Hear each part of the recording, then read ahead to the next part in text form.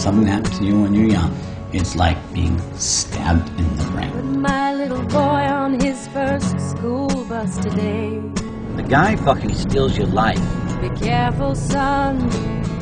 Don't talk to anyone. Here comes this person who has power and control and comfort. Yeah, I want revenge. I want to see him punished. Don't talk to anyone. That's the house. Whether the stranger lives in your own home or up the street. This man took him back down to the park and killed a duckling and said, "This is what will happen to you if you speak about this." Don't talk to anyone. He told me about it. Then he swore me to secrecy. You know, he begged me not to tell anybody. But then he was suicidal. And I didn't know what to say. Then he heard, "Be careful, little one.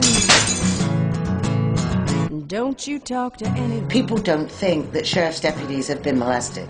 They're finding out that sexual predators are teachers, Boy Scout leaders, and it's not just priests. This guy's still out there somewhere. You know he's not the only child that this man's hurt.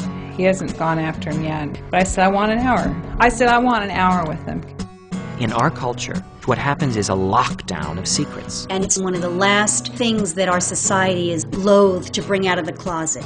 But you know what? It's coming out. Will we know what has been done if we don't talk to anyone? I remember being in school and I would say, is it happening to him or maybe it's happening to that kid?